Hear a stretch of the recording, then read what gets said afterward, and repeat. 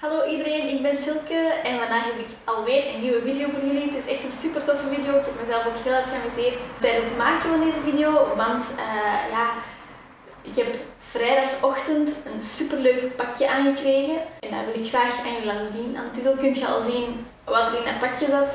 Het was een VR-pakket, dus een bril om thuis mee te spelen. Je kent waarschijnlijk wel van die VR-spellen dat je een bril opzet en dat je precies het gevoel hebt dat je zo ergens in de wereld zit. Wij zijn met mijn familie een paar maanden geleden bij de park van Telenet daar ter plaatse gaan spelen. Dat was echt super tof. Iedereen moest een bril opzetten en dan zag je elkaar en objecten en dan moest je schieten. En dat was echt heel tof. Ik vond dat toen echt zalig. Ik heb me er volledig ook in gesmeten. Dat was echt, was kei bezweet achteraf ook. Dat was echt heel intens. Maar super tof. En van dat moment had ik altijd zoiets van, ik wil dat graag nog eens doen. En dan had ik dus te horen gekregen dat de park van Telenet ook VR-brillen naar je thuis kan sturen. Dus dat je die huurt voor een dag of een paar dagen. En dan kun je dus thuis VR-spellen spelen. Dus ja, ik had dat dan gedaan. En het allerleukste was dat... Dus ik heb bij mij thuis een bril gekregen. En mijn zus en haar vriend hebben bij hun thuis ook een bril gekregen. En wij kunnen dus samen spelen met die brillen. Ik ga ook vertellen wat ik ervan vind en zo, want ik kan me heel moeilijk voorstellen. Ik begrijp ook dat als je dat zelf nog nooit hebt gedaan, dat het moeilijk is om voor te stellen hoe kun je dat bij je thuis doen, hè? Want je hebt daar toch ruimte voor nodig. En ik heb er zelf eigenlijk totaal geen ervaring mee, dus ja, ik was wel heel benieuwd. Dus je kunt zelf een VR-set huren. Ik zal de link ook hieronder in de beschrijving zetten, zodat je dat dus zelf kunt bestellen. Super tof. Ze komen dat brengen en ze komen dat ook ophalen. Alles wordt perfect gereinigd en ontsmet en zo, dus daar moet je zeker geen schrik voor hebben. Je hebt verschillende spelletjes dat je kunt spelen. Zo is er bijvoorbeeld een spelletje waarbij je moet boksen, een spelletje waarbij je moet schieten, een rollercoaster waar je in kunt en nog allemaal zo van die spelletjes. Mega tof. Dat gaan we dus proberen vandaag. Hè. Ik ben zelf misschien wel zo een bangerik, ik durf niet zomaar alles.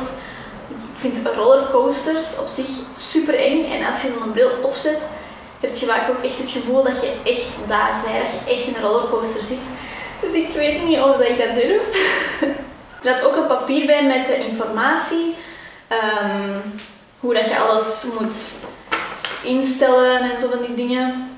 Maar wat ik eigenlijk, dus de dingen die ik wel leuk vind, zijn zo dansspelletjes en eventueel ook schieten, maar zeker niks met zombies. Ik heb echt super veel schrik van zombies, dat is echt belachelijk. Dus dat wil ik echt niet doen. Maar voor de rest ziet het er wel tof uit. Dus ja, we gaan het proberen. Hè. Dit is de doos die dat je aankrijgt. En dat is niet zo'n grote doos, maar er zit wel alles in dat je nodig hebt. Dat zijn ze vanmorgen komen afzetten bij ons. En in die doos zit uiteraard de VR-bril. Ziet er heel fancy uit. En die moet je dus zo opzetten. En dan twee zo van die controllers. Dat is even wel wennen om dat vast te houden, vind ik. Zeker met dat cirkeltje. Dus ja, dat is wat je nodig hebt. En dan zit er ook nog een lader bij. Ook van die beschermingsmaskersjes voor je gezicht en zo. Dus echt alles is voorzien. Om de bril te beschermen tegen mijn make-up doe ik zo'n kei stijlvol maskertje aan. Amai, dat is echt heel raar. Oké. Wat moet ik doen? Zie maar. Amai, dit is zo raar. In het begin moet je eigenlijk alles even instellen. Dat is niet zo heel moeilijk. Dat lukte bij mij vrij vlot. En dan heb ik ook een tutorial gespeeld om alles een beetje te leren kennen. En eigenlijk viel dat wel mee. Ik moest enkel gewoon heel hard wennen aan het feit dat je ergens compleet anders bent. Oh my god. Ja, ik kan jullie dus niet meer zien nu. Hè. Ik ben nu ergens totaal anders. Ik ben in een soort van huis. In een soort van grote bol. Ik kan het niet aan, nee, sorry. Oké. Maar ik vind dit echt heel eng eigenlijk. Heel leuk, heel spannend, maar ik vind het toch... Welkom bij Optimus. Oké. Na deze tutorial kun je beginnen aan je avontuur. Dat is goed. En hier ziet je ook Timothy alles instellen, zodat we binnenkort samen kunnen spelen. Dus zij zijn bij hun thuis en ik bij mij thuis. En we kunnen toch samen spelen, heel tof. En bij deze ook een waarschuwing. Bij sommige spelletjes word je wel gemakkelijk misselijk van, ja, van de bewegingen en zo. Het is echt een heel apart gevoel.